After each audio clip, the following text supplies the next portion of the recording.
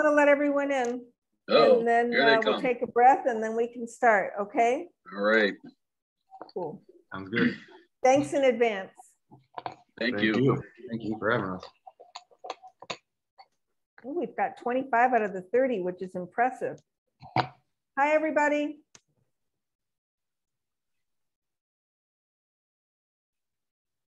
Almost everybody's on board, so I think we're going to start momentarily. Welcome. I'm taking a peek to see if anyone's hanging in the waiting room. And what you can do if you like is you can select gallery view or you can select speaker view, whatever suits your women fancy.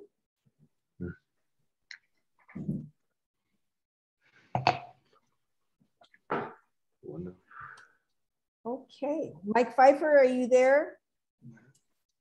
I am here. Yay. Are you outside? Where are you? No, you're inside. No, I'm inside. The Ryder Cup is on, so I'm watching into that. And Carrie's here.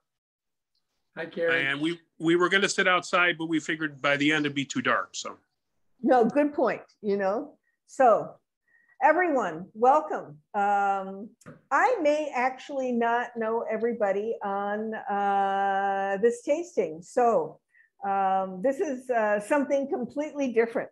And my name's Madeline Trifon, and I'm the happy sommelier for Plum Market. But today we're doing cider, which is something that I had to sort of flash educate myself about, especially after I had the joy of visiting 2K Farms up north a couple of weeks ago. And one of the reasons we're doing this, and we've been talking about it at Plum with the wine team leaders for some time, is three of our buyers have unbridled enthusiasm for cider. Those of you who share that know that we have reasonably good sets of cider in our stores, particularly at West Bloomfield and Ann Arbor. And I figured if anyone was that excited about anything, you know, I should pay attention to it too. So I'm the one who was woefully uneducated, but now am a happy enthusiast. Great. I visited Northern Michigan a couple of weeks ago. My last stop was at, now 2K, am I saying 2K Farm or 2K Farms, Max and George? Farm. 2K Farms. 2K Farm, singular. So see, I'm being corrected already because I've been saying it, incorrectly, but I was actually late. I had to call them a couple of times because I'd been sent on, I got on a wild goose chase. I'd been sent to a small grocery store where they had absolutely spectacular house-made vegetarian Indian food. So, and you knew where I was going too. Yeah, and worth the side trip. Well, I managed to lose myself on the Leelanau Peninsula, but when I finally ended up at 2K Farm, it was a wonderful experience. And let me see if I can make this a little bit louder. I'm not going to tell you all about cider, other than to set the stage that it is, just to overstate the obvious for all of us. It's an alcoholic beverage made from the fermented juice of apples. And I am stunned at how many countries have evolved cider cultures.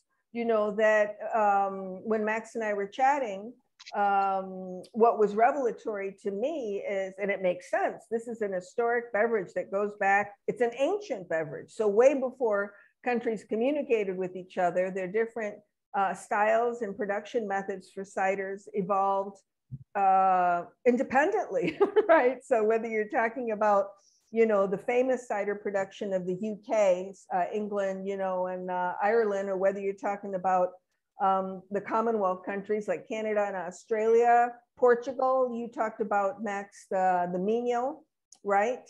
And Basque country, and of course, France, Normandy, Brittany, but then you've got Piedmont and Friuli in Italy, and really everywhere. So today, We've got the two brothers that own 2K. We have their winemaker and cider maker, Adam Satchwell, with us, who I've been lucky enough to know. We're going on at least a couple of decades, Adam, I think. Yeah, I don't know if you remember, but I think I met you back in the mid-'70s at the London Chop House. Oh my, yes. When I came in with my father, who was writing a restaurant guide for Detroit.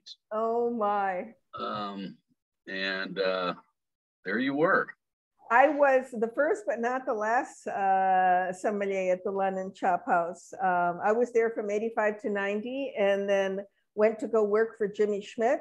And my dear friend and master sommelier, Claudia Tiaghi, took over as the sommelier at the London Chop House. And Claudia actually is far more adept at the entire subject of Michigan, everything, as she lived up north for many years. But I'm going to try to do a good job in her stead. So today we're going to talk about everything we can touch on in an hour. You know, the styles ranging from dry to sweet, still to sparkling.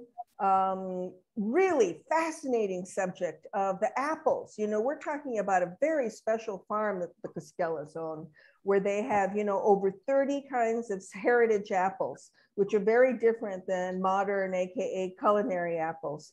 And please keep your questions. Nobody's going to feel like the questions are silly. I know this. Everyone always feels that wine questions are silly, but I don't feel cider questions are silly. I think they're essential. You can keep them coming in the chat room. You can interrupt us occasionally. We're going to taste everything ranging from rosé to sweet ice cider that everyone's excited about. And hopefully I'll get to ask a couple of nerd questions, especially about, you know, things like malolactic, or if I get around to it, Adam, I don't know. I'm just so fascinated by this whole subject. So yeah, please do.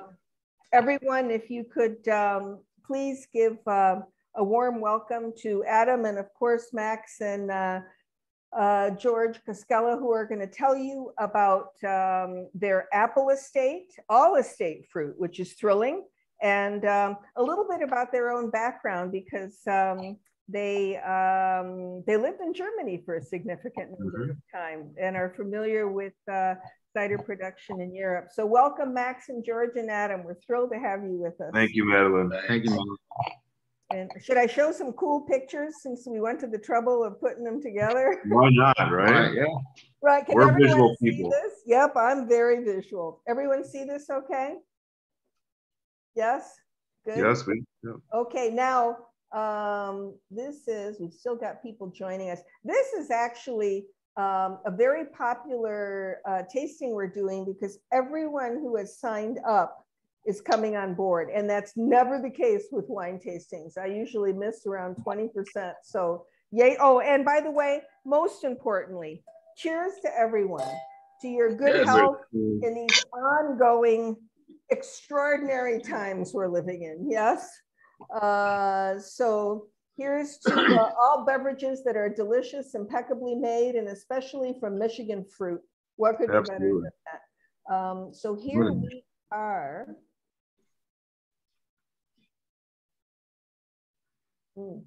And per usual, there's no cider police. All y'all can taste everything at your own pace. And then here we are. What are we looking at? We're looking at the Leelanau Peninsula, correct? That's correct. We are, yes. And there's your farm, which is hailing distance from the bay.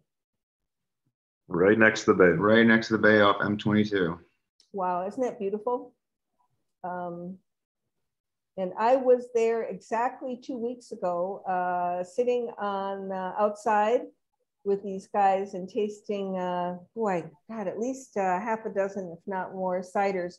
By the way, I didn't put the order in which we're going to taste these. And I know Robin and Norm, especially, you always like to have that. So we're going to taste the Spitzenberg, followed by the Rosé, followed by the Old World, and then finish up with the ice cider. So Spitzenberg, Rosé, Old World, and ice cider. Unless I screwed it up, we're doing the Rosé first. We're going to find out momentarily. Tell me about who took this shot. I did. I think this is a great picture. It just shows you exactly where we are, and one of the reasons why we can grow this fruit is because of that water right there. Absolutely. Our maritime climate. And what does that mean as far as apples go? Because, you know, we talk about it a lot with wine. Sure. You want to touch on that? Sure. So the reason why northern Michigan, specifically on the west side by Lake Michigan, is so special, we do get warm days and then cool nights. So what that does, like with grapes, we get great flavor development, you know, sugars, flavonoids, all those good things that we like in wine and cider. And we also get an extra hour of sunlight, so we get a little extra ripening, which can add to sugars, just better fruit development. It's a very special place. And if we didn't have this water, it would be 10 degrees cooler or colder in the winter, and we'd be like Alpina almost, the same climate. Yeah. So the lake effect applies to apples as much as it does Absolutely. any fruit. Any fruit. Any fruit. Yeah. So any of you want to give us the short version of what the hell the lake effect is? Because it impacts both ends of the growing season, right? Sure. Yeah. Yep. Well, I'll give this one a shot. So in the early part of the season, the temperature of the water helps moderate air temperatures, you know, all sorts of things. I mean, you know, down to, you know, the way the winds move through the area. But it's a big temperature moderator. So what it does is delay bud break and the initial growth phases until you're past most threats of frost. That's beautifully said and very simple. Yep. So it protects us in the spring, and in the summer, I mean, it collects heat and radiates heat, and same with the fall. It allows for a longer, prolonged growing season and just moderates it. Takes a lot of the highs and the lows out of it, but we still get, you know, plenty of warm days for ripening, and lots of cool nights for, you know, good acid retention and just, you know, flavor development and all those great nuances. Perfectly said. So apples, like, you know, when you have the diurnal swings between daytime and nighttime temps, that preserves the acidity in apples just the way it does in grapes. Absolutely. Cool. Good to know. And then this next shot I love because, this is something that Max sent me. Maybe you guys can tell us what we're looking at and a little bit about the history of this special farm. Yeah. So this is a video I took this past spring during bloom. And you can see the different stages of bloom. So that each variety blooms at a different time. But this is our main orchard where we have around 20,000 trees in production. We have roughly 22,000 trees in total in production. But this orchard was planted over several years, from 15 to 2019. We planted 2,000 trees, and next year we anticipate planting another 2,000, if not 3,000 trees. And how many acres do you have? 80 acres, but I would say 22 acres of apples that are in production currently, and about 7.5 of grapes, vinifera.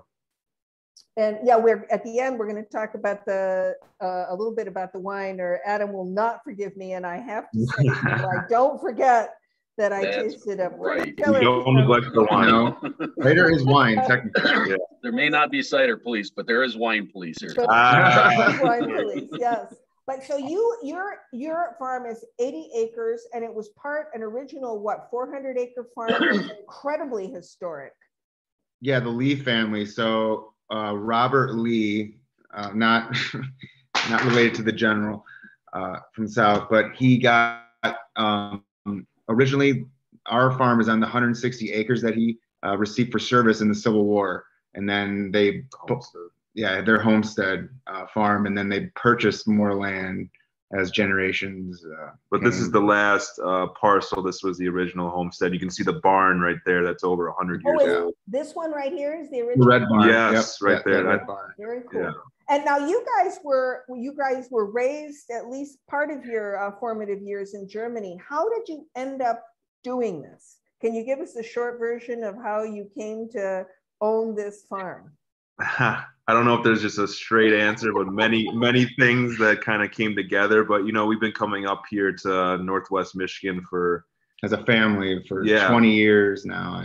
We also have a family in the Onekama, Manistee area, which is south of here. Just south of here, and they've been up here for 120 years. So we have roots up here. But this property went on the market in 2010, and that's when we purchased it. And instead of going the easy route and buying the fruit, we did the hard route and started planting these heritage apples in 2012. Well, but also based on our research, knowing that, you know, like wine grapes, cider apples make the best cider. So that's why we focused on cider specific. So what's the difference apples, between a cider apple and like a culinary or a regular apple? So a culinary apple will not have the tannin and the acids like a cider apple will have.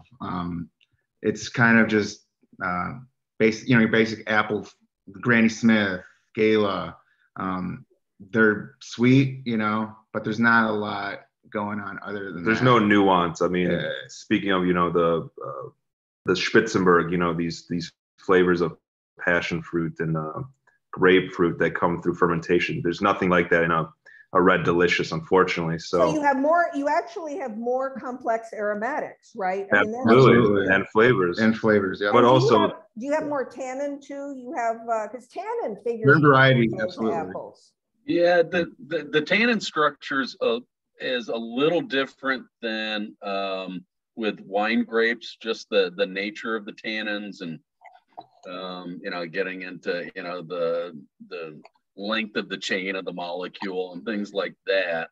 But an interesting point is when I started working with apples, discovered that apples contain many more esters, which is a very aromatic compound, which expresses during fermentation.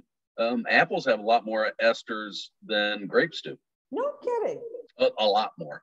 I mean, significantly more. That had to make you happy because you weren't going to get bored making cider. Yeah. No. Yeah.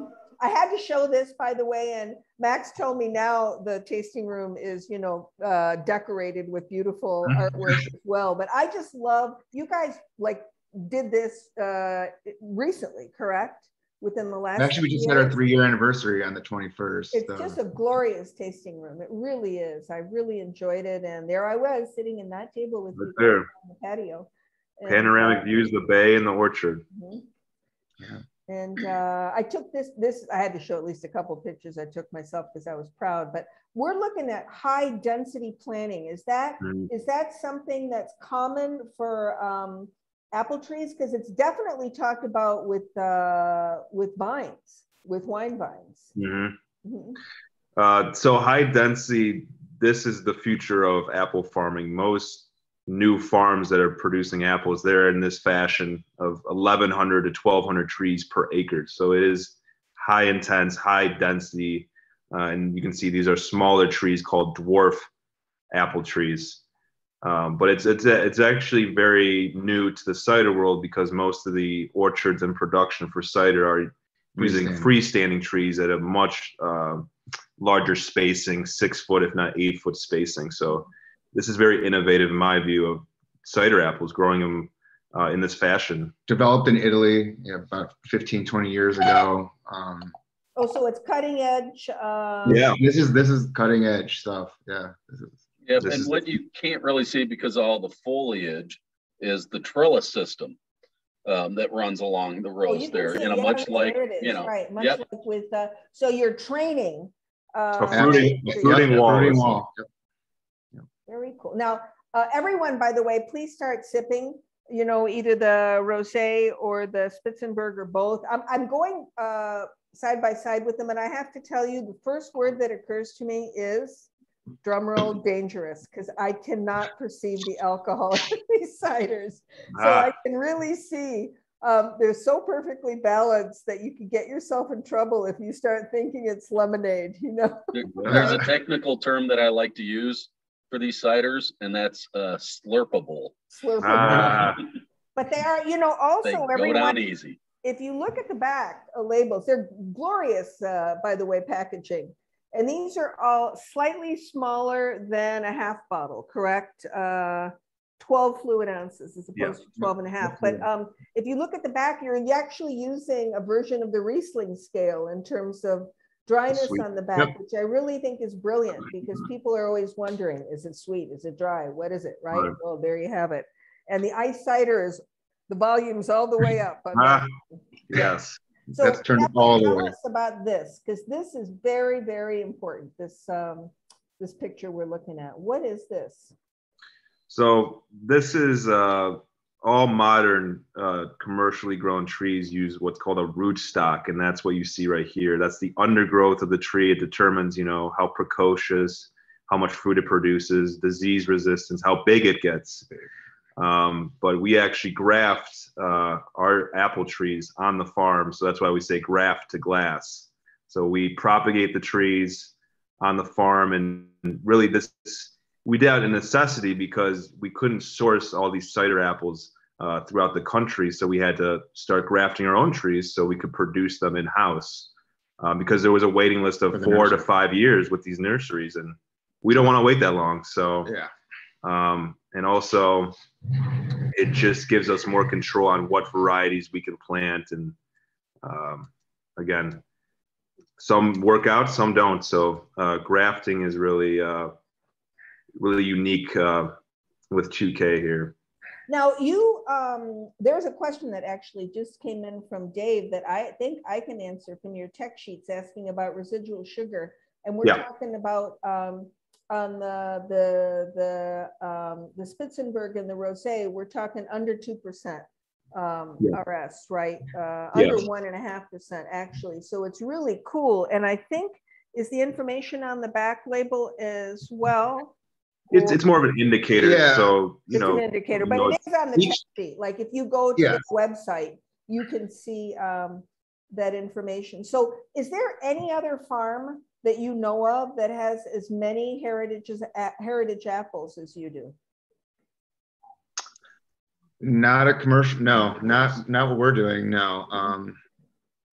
There's an orchard called Kilcherman's up in Northport, Christmas Cove. He had quite a selection. But the commercial basis like this with thousands of trees per variety, again, in a high density, high intense fashion, I don't know of any farm in the Midwest. And Michigan State said that we are one of the largest high density orchards that grow cider specific apples in the Midwest. Bravo to you. How cool is that? So you can be compared with complex operations on the East Coast as well, correct? Yeah. I think in the Midwest we're a little bit lagging behind the cider. Let's call it the cider revival, because you know cider is not new to this country, but you know, growing these apples is new to, I would say, last 20 years or so.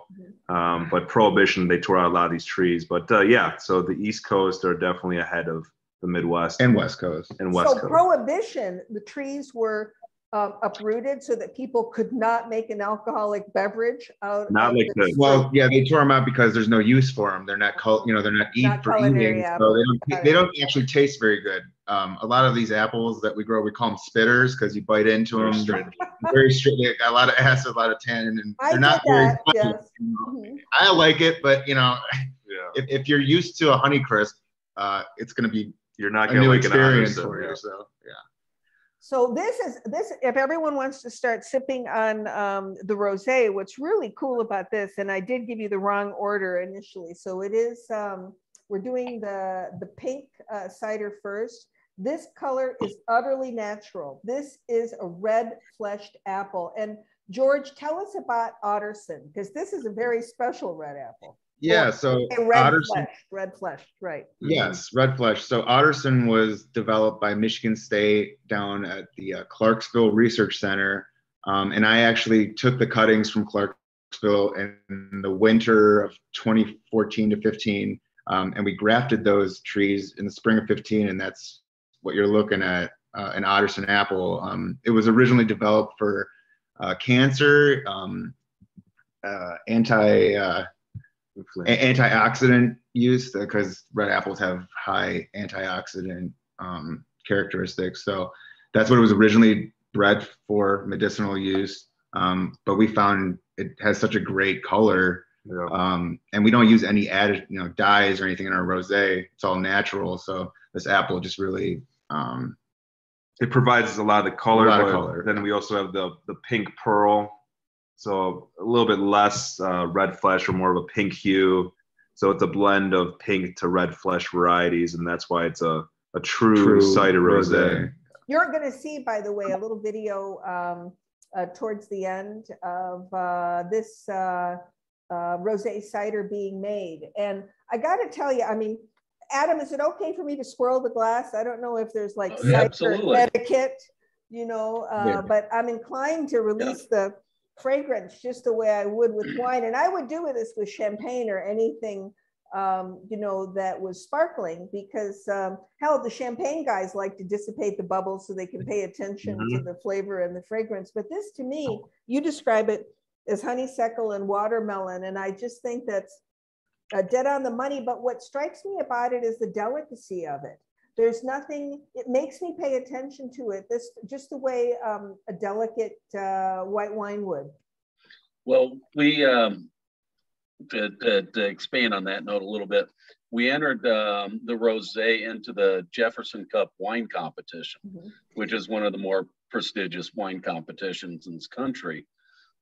And fortunately, we won their top award in the sparkling category for the rosé. And I got a call from one of the judges that sat on the panel for this. And he said everybody was just flabbergasted. They didn't realize it was cider. What did they think it was? They were judging this as a really interesting rosé sparkling wine. And they had no idea that this was made from apples until after the fact. So that had to make you giggle.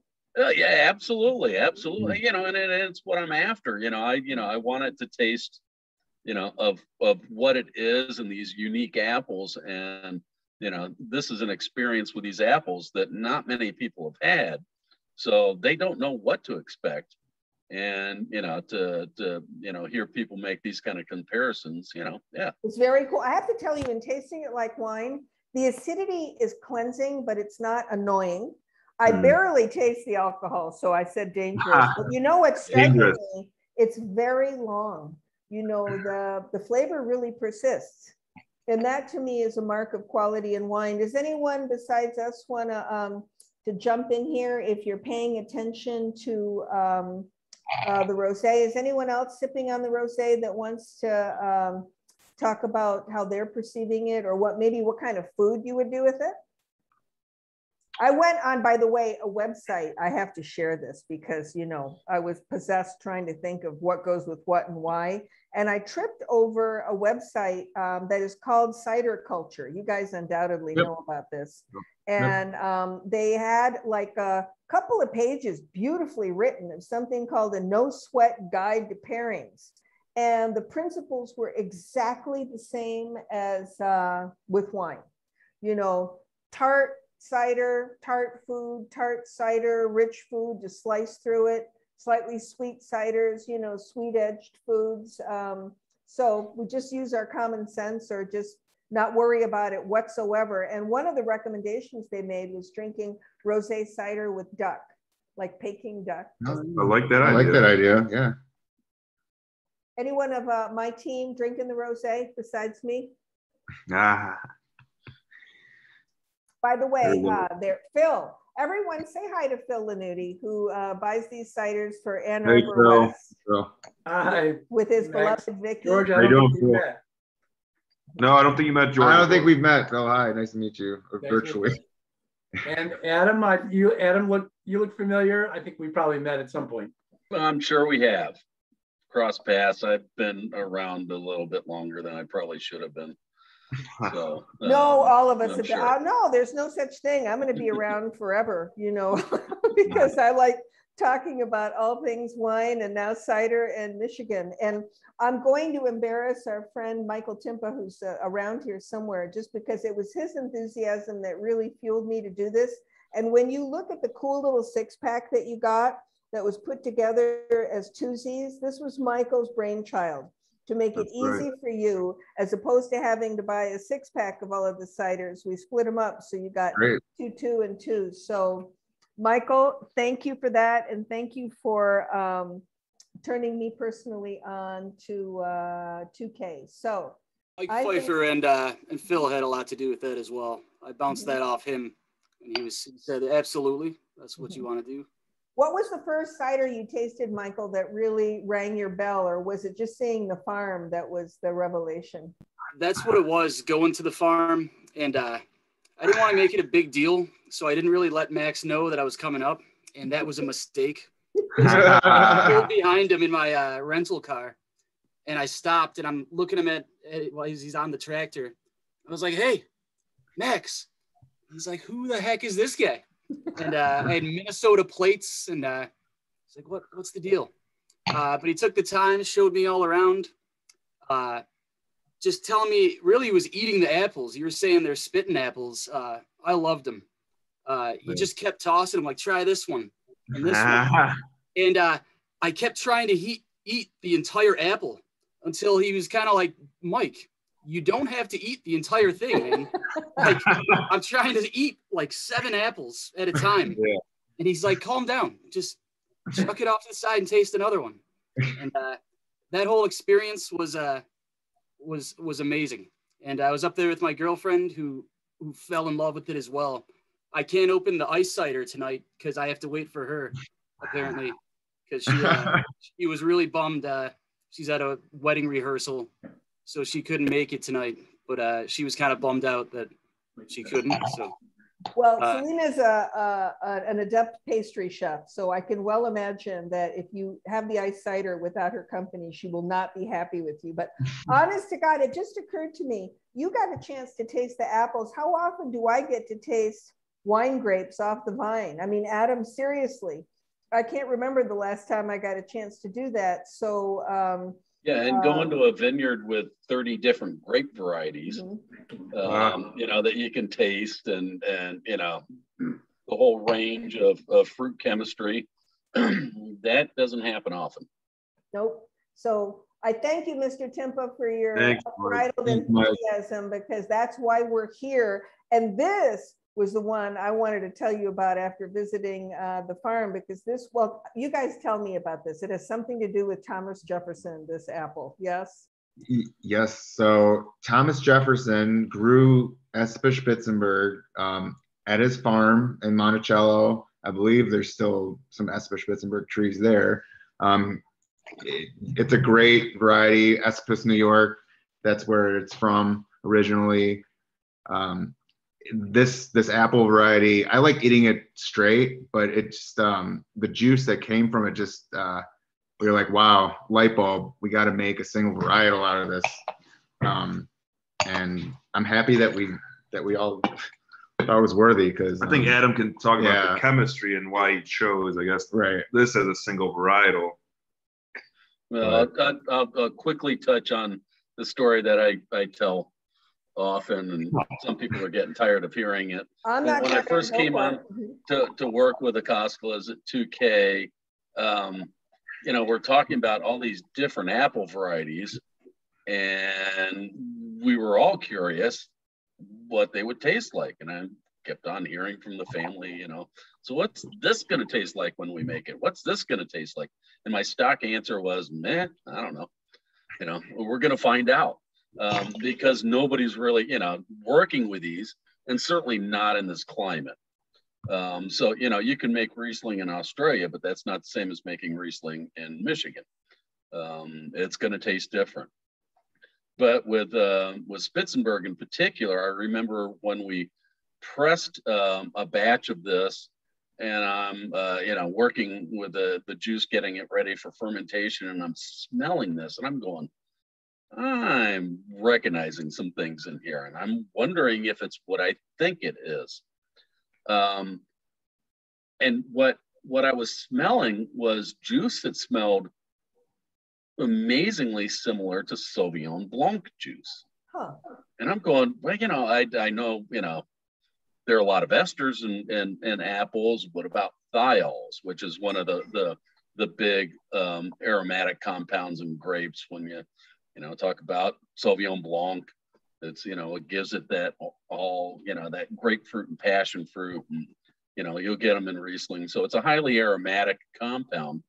So I said, okay, I'm going to ferment this like I was fermenting Sauvignon Blanc. And lo and behold, out the other side came this cider that smelled like pink grapefruit and passion fruit. And I loved going around before it was carbonated and putting it in front of wine people. I'd put a sample in the glass and go, tell me what wine this is. And they'd sniff at it and they go, oh, that's obvious. It's Sauvignon Blanc. Over and over and over again. So, it was this great discovery, which is still going on, learning what these apples are capable of and finding ways to unlock these flavors. So, to me, the Spitz, it's got a lot of similarity to Sauvignon Blanc. It's got that pink grapefruit. It's got some passion fruit. It's got that bracing acidity that now we know what to call it. We're going to call it Spitz. So we're going to use its nickname. But you know what occurs to me while you're talking? First of all, everybody rub your tongue against the roof of your mouth. There's a little bit of tannin there, but really pleasant, like finely grained tannin. And the acidity is mouthwatering, but to the point where I want to eat something like cheesy. So I keep thinking like fondue, something that would be really, that needs the refreshing aspect of this cider. Or another thing that occurs to me is Asian cuisine, especially a Japanese array of both, maybe some deep fried yummies with the dipping sauce that's hot, and some sushi where you're playing off heat and you're playing off sweetness, and you need that acidity to be refreshing. Do you like those ideas, or do you have a better one? No, I'm getting hungry. So when we're done here. I think you're absolutely right. There are a lot of similarities in the pairings when you look at wine. The tannin structure is a little bit different, but the tannins are there. The acid structure is a little bit different. Apples have malic acid. Grapes, they're primarily tartaric acid, but there's fruit acid. One of the big differences is that it's low alcohol compared to wine. And malic, by the way, everyone, we've all heard of malolactic, the conversion of malic acid into lactic acid. I get to show off my street Greek, but milo is apple in Greek. So that's where the derivation of malic acid comes from. What strikes me too is that much like Riesling, the acidity in these ciders can soak up residual sugar, because it really doesn't taste sweet. You just have this illusion of sweetness mid-palate, just the way a dry Riesling will be. I've got a whole slew of other apples for us to flip through. Can you guys take turns telling us about these? Kingston Black, you said, Max, was super important, right? Yeah, I guess you could almost call it the king of apples, because it just has they say the perfect balance of acid, sweetness, and tannin. So it's a renowned English cider apple, and it's one of those varieties that you can make a single varietal because of those properties. But it's a very rare apple, and as far as I know, I think we're the only commercial grower and producer of Kingston Black in Michigan, if not the Midwest. So I think it's a very unique apple to our cidery. So is everyone getting that we have single varietal ciders, but then we have blended ciders. So you don't see the names of the apples on the rosé, but if you go to the website, it will give you the 4 red-fleshed apples they're made out of. You know what just struck me? Looking at these bins, they can be deep, because the apples, unlike grapes, where you're always harvesting them in very shallow bins, because you don't want the grapes to crush each other, right? You don't have to worry about that with apples, right? Not as much, no. Just the way the physiology of the apple, the structure, it holds up much better under pressures and one of the big differences in cider production and wine production is that often we'll do what's called sweating the apples. So we put them into a temperature controlled environment. And like a cool house? Yeah, 45, 50 degrees. And they develop flavors, and they start undergoing certain chemical changes during this time. Almost like an internal fermentation. That's exactly what it is. So you've got some modification of the compounds within the apples and some significant flavor development in a lot of these. Some of the apples are better pressed right away. You want that freshness and that brightness to them. Some of them you want to, to build those other flavors and build the depth. Which you don't want to do with grapes. You don't want to pick your grapes and then put them in a warehouse for 3 weeks. No. Probably not a good thing. These are gorgeous. That's a Wixon crab apple. We like, that's in the brandy, right? Yep. There's some in the brandy, and used it in other ciders too. Yeah, that was that's a big problem. So aren't crab apples? So I was trying to get rid that of really what it's very important in British cider production. I think somebody needs to mute. We got a little bit of go back to the original link you had. Everyone take a look at your audio and make sure you're muted. Or you can unmute pipe up or ask a question. But crab apples are an important component, as are bittersweets. They can. They're bittersweets. Yeah. So they've got that. The sharpness of, they've got tannin, but they've also got sugar. So they're really interesting. So there really are 4 types of apples, especially cider apples, bittersweets, like George said, high tannin, high sugar, bitter sharps, like the Kingston Black. So bittersweet and bitter sharp. Yeah. Yep. And then there's sharps, just high acidity, no tannins, and then there's sweets. Those could be some of your culinary apples, just like Galas or Honeycrisp. But typically, you need a blend of those types of apples to make a balanced cider. But again, these single varietal ciders kind of are the outliers, I would say. There's a really cool question from Corey. How do you arrive at the particular residual sugar for each cider? Is it when the yeast stops, or do you arrest fermentation and back sweeten? That's an Adam question. That's a me question, I guess. I'll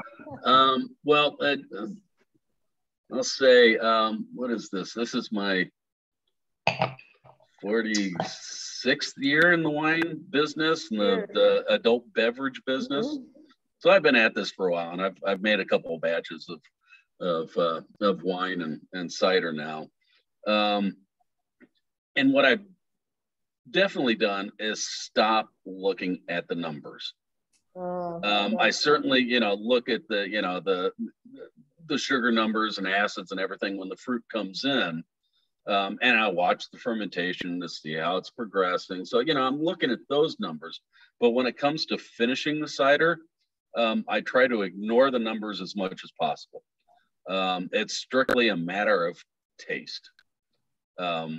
Where do I like it? Where's that balance? And I'm looking for, and balance is one of those funny words that can be kind of overused and misused, but to me, it's very specific. I mean, it's the interplay of alcohol, acid, sugar, tannins, all those things that, that play together within the beverage. And I'm looking for them all to play nicely and not one stand out. And everything complement each other. So it's a matter of taste. Now, do you let the cider ferment dry and then do you back or do you stop it? I do both. Sometimes I'll stop the fermentation Sometimes I will ferment it dry, which gives you a whole different, element of the balance there, and then back sweeten with fresh juice. So I'll do both. Cool. It depends. Sometimes I will do both with the same cider. So it depends on, I don't know, it becomes kind of a Zen kind of thing. You just know where it's going. After X number of harvests, you get to be Zen. Yeah. So tell me, are there anything we need to know about any of these? Wixom, we talked about Dabinet, Ashmead's kernel. I guess the Dabinet is one of the primary apples in the old world. So it's a English bittersweet apple. It's a prolific bearer, so it bears a lot of fruits. But it's astringent, it's got high tannin. So that's a pure cider apple. And these flowers appear at what point? They bloom at different times. I would say June, early June. Well, May to June. May to June. Yeah. May to June. And you're about to harvest. You're harvesting apples now. Currently, we started last week. Yeah. We just harvested wine, just so you don't get bored.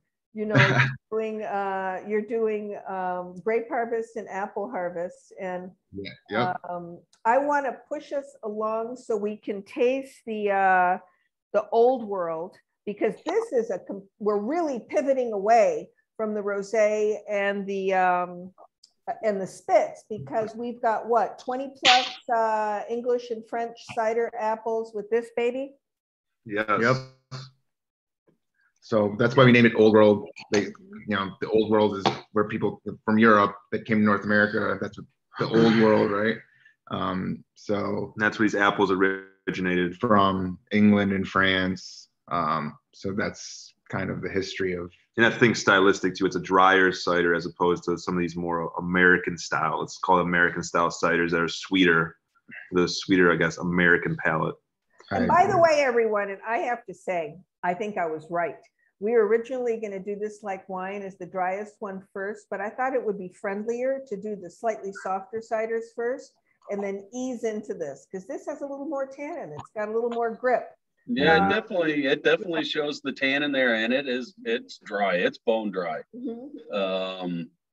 So the only sugar in there are the unfermentable sugars.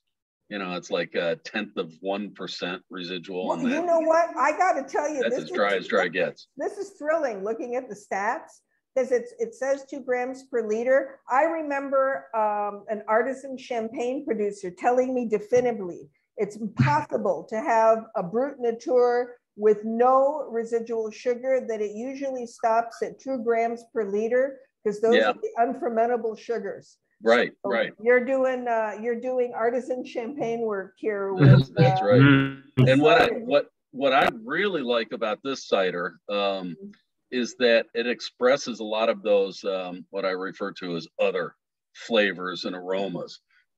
There's a lot in there that, to me, doesn't remind me of standing in the apple section of Meyer. There's not a lot of appley kind of flavor. There's other stuff going on. There's hay, and there's smoke, and there's all sorts of cool stuff going on. The tannin, and there's apple in there, but those aren't the primary flavors. Which I think there's an herb thing. I think that there's citrus skin. Like lime zest, lemon zest. I think that it's both dried and fresh herbs. I find it really fascinating, and I'm dying for something crunchy, salty, and fatty, like a perfect French fry or something like that. Mike and Mike, are either of you tasting this? Does anybody besides me want to describe what you're perceiving? Because I think it's a pretty killer dry cider. I get smoke for sure, in a good way. Perhaps earthy tones, but it's just so crisp, so clean, and refreshing. You know what? I also get like a salinity.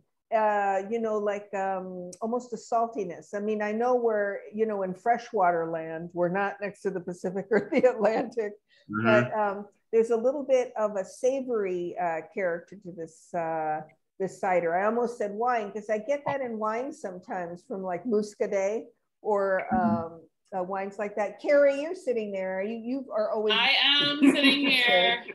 Come on, everyone know Carrie Pfeiffer. She's very eloquent when it comes to her descriptions.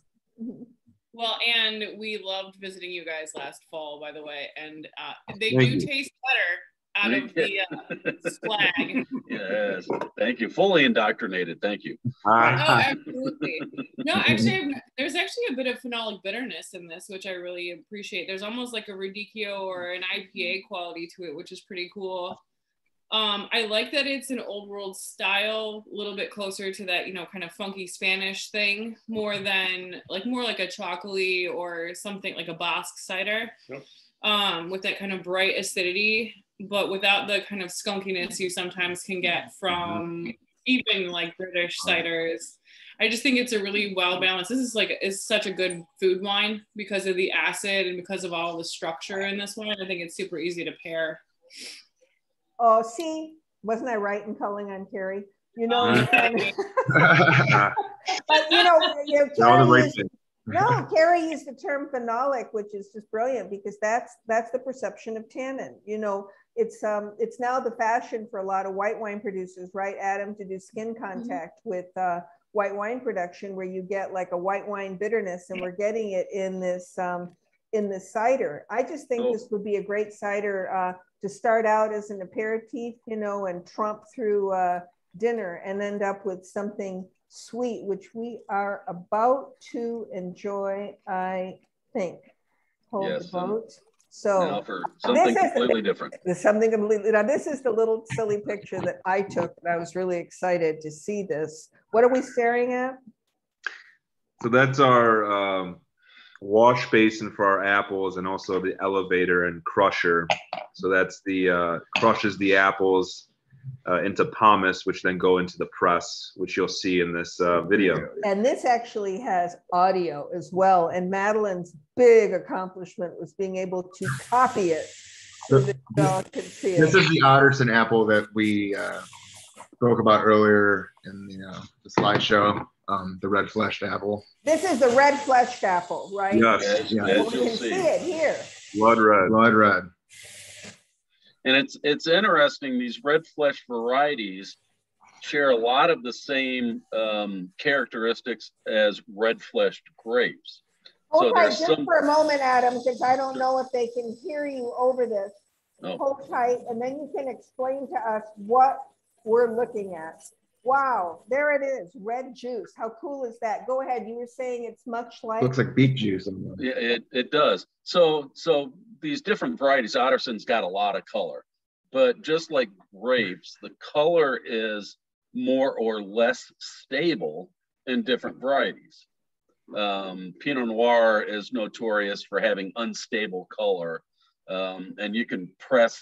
After fermentation, you have this black wine, and a week later, it's not so darkly colored because the color compounds just aren't stable and they tend to drop out. Same with apples. Fortunately, Otterson has very stable color. It contributes a lot to the color. The other varieties, if we didn't have the Otterson, you may not see it as rosé. There's just a very slight pink hue to them. But the Otterson really gives it a lot of the color and the character, you know, that enables us to make a full rosé. Well, it's not uncommon for other people who are making rosé cider to be using an additive, correct? Correct. To color the cider, but yours is completely natural. Yay. Now, this is something very special that we're about to, and I love this. All of you look absurdly cheerful, like you've been taking smile. Not after the 8th hour, but yeah, no. Beginning. Yeah. Well, we're at 9% alcohol and what a significant amount of residual sugar on this puppy. So, tell us how you make this, because there are different ways of making ice cider, right, Adam? There are, and first I'd like to point out, we talked about the Kingston or the Old World and the residual sugar in that one. So we're at, 0.1, 0.2%. Multiply that times holy moly, 137 grams per liter. 137 grams. Oh. We're going from 2 grams per liter to 137 grams per liter of sugar. Whoa. Of sugar left. You know what? That's the acidity is staggering because you don't feel the wine, the cider is that sweet. It's not cloying at all. You get the sweetness up front, and all those great honeyed components to it, but it finishes pretty bright. So there are different ways to produce ice cider, and you can leave the apples on the tree, once they're frozen, press them, which is basically, at least in our situation, impossible. Just getting to them, keeping them frozen through the process, because we got to put them through the grinder, and the heat generated by that alone, they're not frozen anymore. So we've opted for what's called cryo concentration. So we press the juice and then freeze it, and then we pull it out of the freezer. And once it starts to thaw, the heavier juice settles out and the water floats on the top. So then I can draw from the bottom of the container and pull exactly what I want out of there to be able to produce this. And it's just like, it's just like ice wine. It's not unlike what Randall Graham did when he made icebox wine. Right. The Van Glacier that he was doing. Yes, the Van de Glacier, right? Yep. And he was lauded for that. So here you are doing something similar to make ice cider. So the sugar is natural and from the apples, and the acidity is natural and from the apple. Basically, I'm just getting rid of the water. So it's a way to be able to separate the two and give me complete control on exactly what I'm pulling out of that that juice, and I don't need to pull more than I have to. I just get the most concentrated, the most flavorful. I'm only sorry I'm not working dining rooms anymore, because I'd like to float around at the end of the night and just pour everyone a splash of this stuff, right? Because historically, Americans don't order dessert wine, so when I was working the floor for, a century, I would make it a mission in life to just simply give away slightly sweet wines, which always put a smile on everyone's face. And then we've got a techno question from Aaron, who would like to know, what is your approximate starting gravity or bricks on the ice cider? About 30 bricks. And it'll vary a little bit, but that's kind of the ballpark that'll get me the alcohols and the sugars I want. Now this, in addition, you're making some ciders. You use all of a sudden I lost the audio. Uh-oh, can you hear me? I mean, I got it not on the speaker. Okay, is everyone having a hard time with audio? Can you hear me? I wonder why it's not. We're good. Okay, cool. In addition to the dry and sweet ciders, ice ciders, single varietal ciders, mixed ciders, you also make specialty ciders. You just make some flavored ciders, and I'm wondering if you're still making hop ciders and barrel aged ciders. Tastes really good. We haven't done a hop cider. Again, we did one in the initial run, and we haven't done one since. The hop cider that we produced, we were growing hops at the time, and we used hops from the farm. The hops have been pulled out, so we don't have hops on the farm to make our cider, and because we're trying to keep everything completely estate, we haven't gone down that path. We've done a couple of barrel aged ciders, and I'm planning on doing something of the sort this year, doing another one. So that's on again, off again kind of thing. And yeah, we're doing flavored ciders because they're fun. People like them, and you know. And frankly, if you folks visit the tasting room, I was shocked at the wide range of things that you were pouring, both as tastes and flights, which was really cool. So, George, since this is an unbelievably hip picture of you, what are we looking at here? What is Pommeau? So Pommeau is a traditional beverage from northwest France, Brittany, Normandy. So it's apple brandy with fresh juice. So ours is our apple brandy with, so it's 3 parts fresh apple juice, 1 part brandy. It's about 70%. It's really great. No, it's better than that. Unlike Pinot de Chardonnay in France, it's where spectacular. It's spectacular. We have unfermented grape juice added to cognac, you know, to make Pinot de Chardonnay. So this is a similar process. And what's so cool about this stuff is that you have that freshness of the juice, I would well imagine. And I was asking Adam, you were telling me where the apple brandy comes from? So they're apples off of our property, and I do a fermentation specifically for distillation. So I handle it a little bit differently. The varieties that go into it are definitely different. Maybe I'll just put them on a leash and let them out in the front. Oh, so whoever's got the doggy needs to mute because we're getting the doggy story.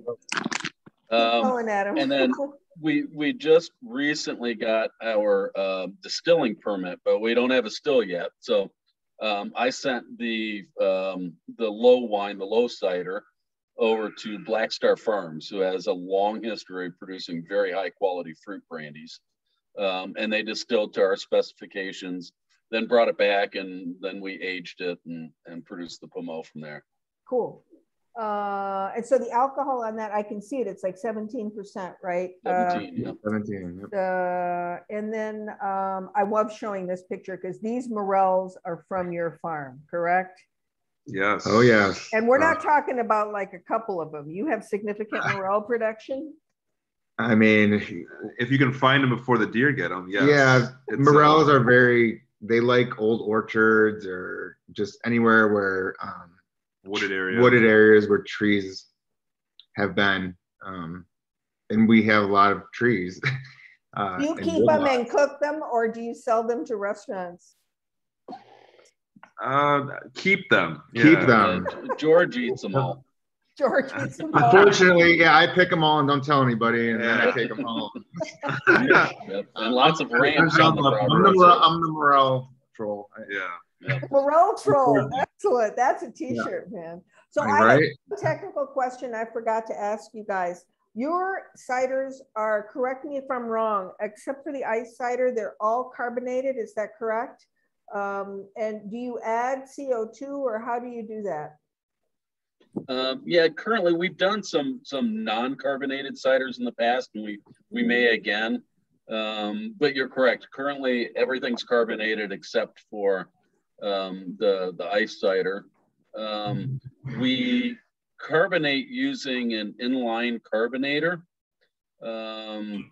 We carbonate into what's called a bright tank. It's a pressurized tank.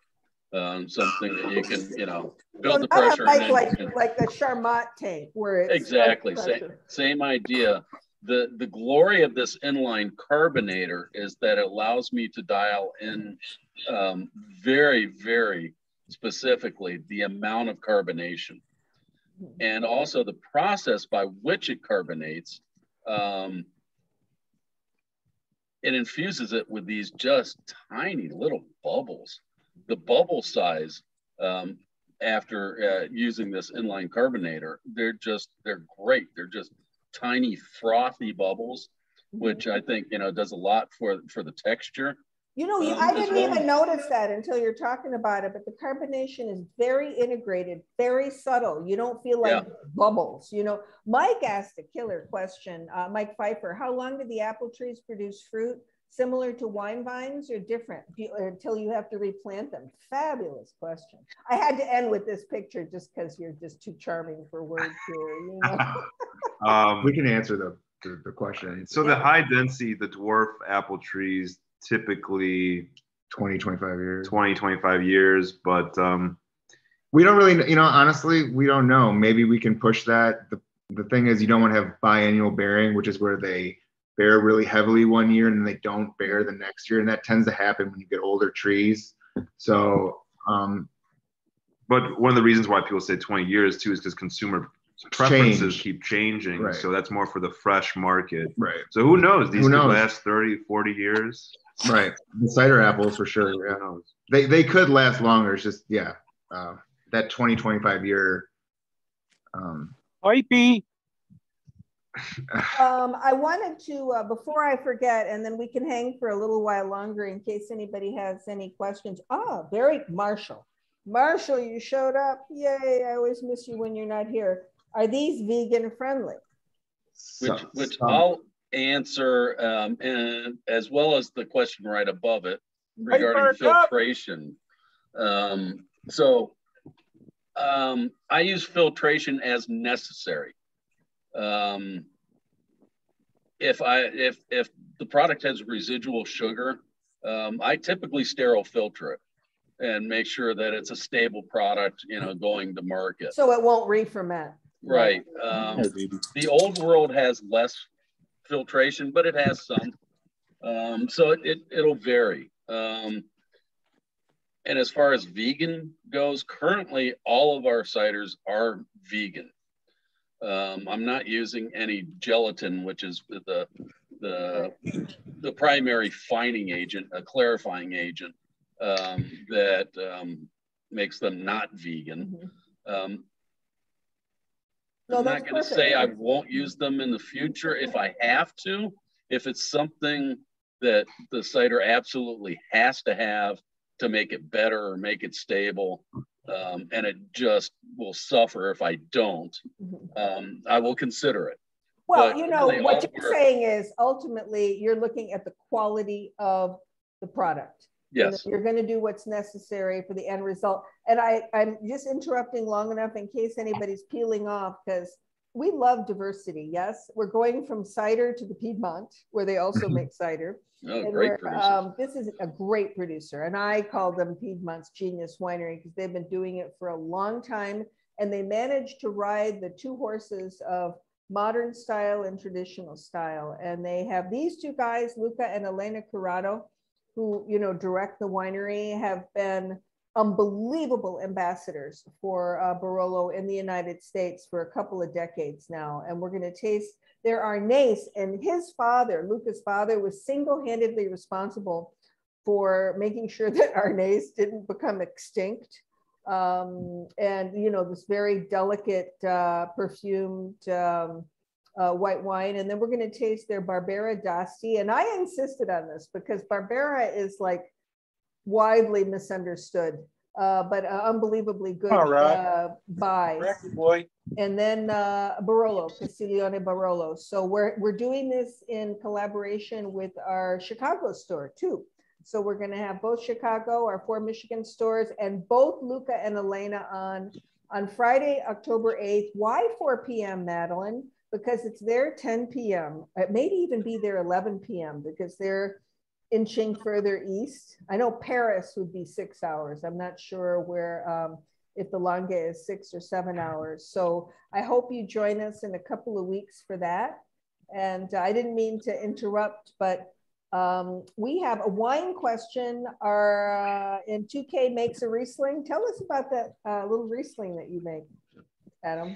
Yes, we do make a Riesling, and thanks for asking. It's a great variety for this part of the world. I think in northern Michigan is one of the best Riesling spots on the planet. We've currently got our 17 vintage out, which is drinking gloriously. Won some great awards. We've got some more coming down the road. We do a bubbly Riesling, so it's not as carbonated as a champagne, but good clear bubbles and fruitier style. And we're going to be releasing Pinot Grigio coming up from last year, and got some reds in the ground and be making those for the first time this year. Gamay and Pinot Noir, and we have a Pinot Noir that we're about to release. Now you got the Pinot from another farm, correct? But the in the glass is just beautiful. I mean, there's no dishonor. We're talking about a growing region the size of a postage stamp. If you start thinking of, you know, brands. So, Yeah. Well, we decided to plant some reds, and I wanted to kind of get some reds into the pipeline and get people used to the idea. So I thought, who better to turn to buy Pinot Noir from than Charlie Edson at Bel Lago. Drum roll, the man for Pinot Noir. Probably the best Pinot Noir grower in the region. So it provided me with some great fruit, and I think the wine turned out pretty good. I think it turned out pretty good too, and I don't work for you, you know, so I get to say that. But listen, this was really special, you know. Thank you for Max, George, and Adam for putting up with all my pesky requests. But anyone want to ask a question or weigh in with any comments before we wrap it up? But it was really illuminating for me, and it is, I think, given us all a deep respect for what you're doing. It's, you know, to Adam's point, how often do you walk through a vineyard and taste 30 different grape varieties within 5 minutes of each other? And the answer is never, unless it's an experimental vineyard, right? Mm-hmm. So this was a lot of fun. Are your wines available down here in Ann Arbor? And I think Mike Pfeiffer can speak. They are. Mm-hmm. The Pommeau and the Riesling are available in Ann Arbor. Okay. Before we go, I would invite, not invite, but recommend to anybody, if you're up in Leelanau, to visit the property, visit the tasting room. It's a fantastic place. Everybody there is fantastic in terms of their knowledge and you know what they do and what you all do. So Carrie Ann and I had a great time last year, and I would highly recommend a visit if you're in Leelanau.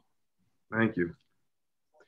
Oh, another thing I want to mention, if you look on the cans, it'll tell you like vegan, gluten-free, all that stuff. So grown in Michigan, non-GMO. So and also, go ahead. One plug for Plum Market. So the Pommeau is only available in our tasting room and at the 4 Plum Markets in Michigan as well. So very exclusive. We have one of these guys to thank for that. Well, you know what? Your bar has been set pretty high. I personally am going to look forward to an even more sophisticated lineup of ciders. And I think you're going to help put Michigan on the outstate map if you choose. That's what we believe, yeah. So thank you very much for your company, for sharing all this info, and most importantly, for these absolutely delicious ciders. Cheers. Thank you. Cheers to everyone. Stay healthy, stay safe. You know, and here we are still wearing masks indoors, and we're moving into winter, but healthy and safe is the way to go. We can still have fun with each other. Yes. Well, don't neglect our glass. So in person. Right. Neglect the glass. We have, by the way, completely renovated the wine bar areas at our West Bloomfield store and Ann Arbor West, which are soon to be revealed. And hopefully, October, November, we can start doing some in-person events, because this is terrific, but there's something we'll be there. in person that is special. Cheers to everyone. Thank you. Cheers. Thanks, everybody. Thank you, Madeline, and the whole Plum Market team. Thank you. Thank you.